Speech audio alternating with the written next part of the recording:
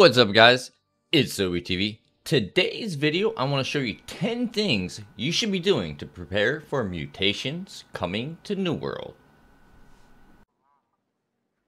So, one of the first things you're going to want to do if you're interested in running these higher tier mutations is start getting your ward gear set up. Get your ancient ward set up, your angry earth ward, your corrupted ward.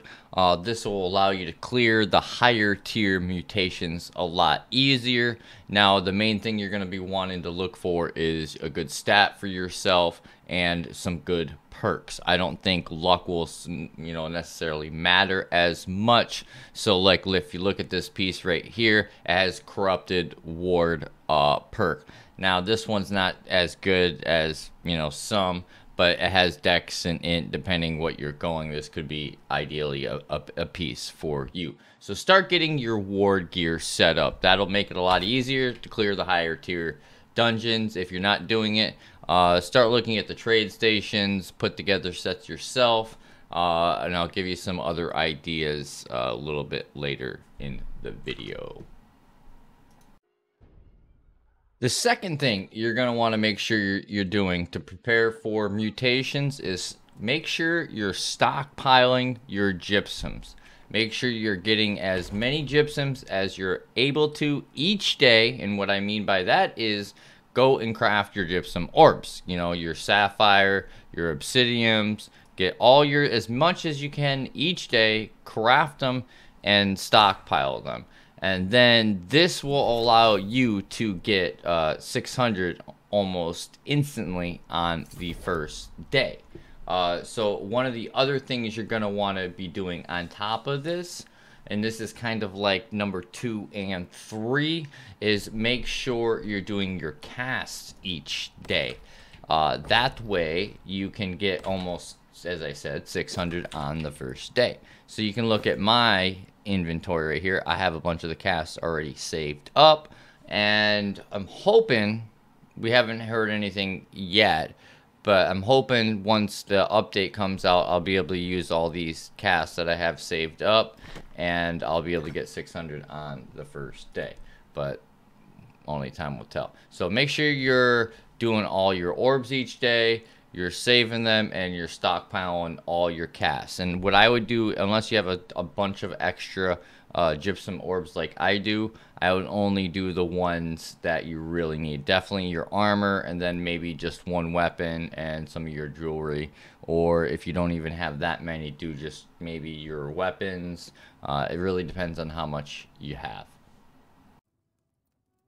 The fourth thing you're going to want to be doing is make sure you have as many major trophies as you can up. Major trophies will give you the biggest benefit. Now, some people, this is debatable. They'll be like, oh, it's not really worth it. It only gives you 1% more than the basics. It's not really worth it. But think of it this way. If you have 5 people in your group, every person has their major trophies. That's 3% per person. That's 15% more damage you could be doing throughout the dungeon. That could make the difference of you clearing the dungeon or not clearing the dungeon. So if you're able to get your major trophies, please get your major trophies. If you can't, at least get all your basic trophies. And what trophies you should make sure you get your basic angry earth, make sure you get your basic corrupted, your basic ancients. Make sure you have at least that bare minimum, because those trophies are fairly cheap. On my server right now, I think ancient femurs, which are used to craft the basic trophy, are like 1,000, 1,500 gold, depending on when you buy them. So yeah, make sure you get all those trophies. And the other thing is, if you play a little bit and you're interested, you can actually farm the major trophy parts. This is a little tip if you watch this part of the video. There's a couple different spots. The one is right here in Skyview Repose. And you're gonna want to kill the surgeon here. He's really easy to kill. You can kill him solo. The other guy is over here in Ebon Scale. He is up here next to Sky Song Crypt. He is right here. And it's like Morty the Mutician, I believe he is. He's that little guy that has the grave on his back. He gives you the Inferium seal that crafts the lost ancient, not sorry, that crafts the major lost trophy. You can solo kill him. His drop rate's not that great. The other guy you can kill yourself and farm and sell, which is really good money, is Pit Lord. He is up here in Shattered Mountain, and he is right here-ish. He's like right there. So you can kill him also. He's fairly easy to kill. There's a lot of ore up there, and there's a lot of tentacles, so be careful if you do go up there, because the Pit Lord guy is pretty easy to kill, but the tentacles and everything else, it's usually a very contested area. But he drops the Corrupted Totem, which you're going to want to look for your major trophy. And then, oh, the other one you can farm here in Eden Grove is at the top of this tower here, and it's Banes. He drops the Glowing Sap, which is used for the Angry Earth trophy, and from my experience, this drops really, really often. I've only farmed this for a couple hours, and I've gotten 2 of them. My other buddy's done one with, like, farmed with me for like an hour. He's gotten one. Someone else I know has gotten one. So I think this drops quite a bit. So definitely farm this guy if you're able to. And this is Banes. He's at the top of this tower here. The 5th thing is faction tokens. If you're not doing so already, make sure you're stockpiling faction tokens, because once mutations hit, you will be able to buy 1 key a week from your faction vendor. It's going to be 10,000 faction tokens, 1,000 gold, unless they change it between now and this video posting. And then the other way is you'll be able to craft 1 key. So you'll be able to get 2 keys a week, 1 from the faction vendor, 1 crafting, and then obviously you'll be able to get your normal keys that you can craft each week. So make sure you're stockpiling your faction tokens. Now, one thing I would like to point out that you will be able to do, which is very, very, very nice, is you will now be able to trade your corrupted lodestone. You'll be able to trade your chisels. You won't have to go out and farm that yourself. You can just buy them. They're tradable. Before they were bind on pickup, so you couldn't trade them, and it was a major pain because you'd have to farm the corrupted lodestones, which are used to craft your keys for, you know, Garden of Genesis and Lazarus and all those keys, and if you're doing arenas or whatever. But yeah, you need your chisels, and you also need your lodestones. They're both BOE now, so you can trade them, you can buy them off the market. The only thing that you won't be able to buy on the market are those mutated orbs, so you're going to want to make sure you have some faction tokens. Unlike me, I don't have any right now. It's 10k. Make sure you stock up beforehand. At least do your dailies, your 3 dailies that you get, because you get like 3x or whatever it is each day, so do that each day. The 6th tip for this is start stockpiling 590 gear with good perks. The devs confirmed once you guys hit 600 expertise, you will be able to upgrade 590, 592, 593, whatever, up to 600 gear score with umbral shards. Now, keep in mind, from what I read and what I've heard now, though, if it's like, you know, obviously if it's a 590 purple, when you upgrade it to 600, it's still going to be purple, but it's going to be 600 gear score purple. Now this is great. So what this will allow you to do is get your 600 gear with good 2 perks, and then you'll be able to set up yourself for mutations a little bit better, you know, where it was a lot harder to do this before.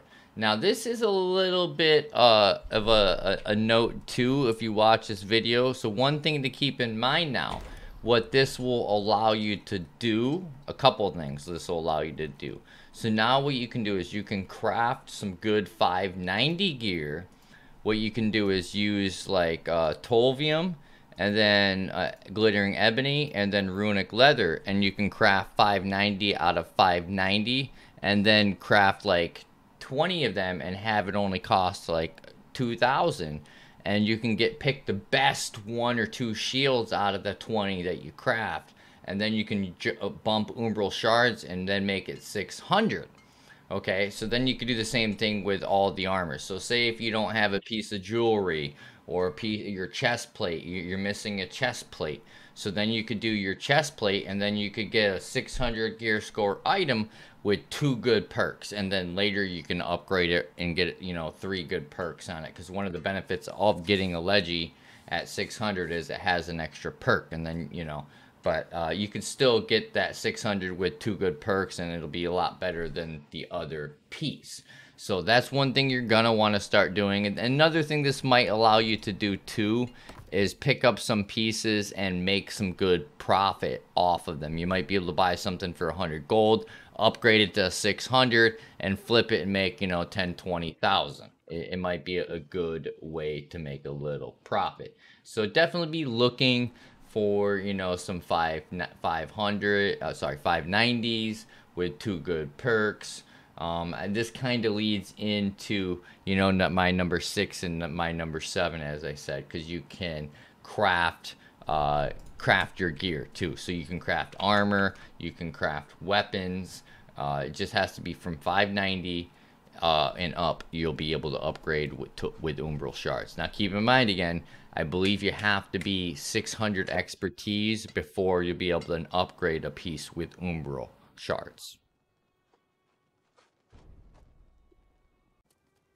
The 8th thing you're going to want to do is make sure you run all the dungeons. This one is very easy. Just make sure you run all the dungeons. That's it. If it's anything like PTR, you have to run the dungeon at least once to do the mutation. You don't want to be that guy. You get a mutation group to go do Lazarus, and God forbid you haven't done Lazarus before, and you can't enter the mutation because you haven't done it before. Or you go try to do Dynasty, and you can't do the mutation because you haven't done Dynasty before.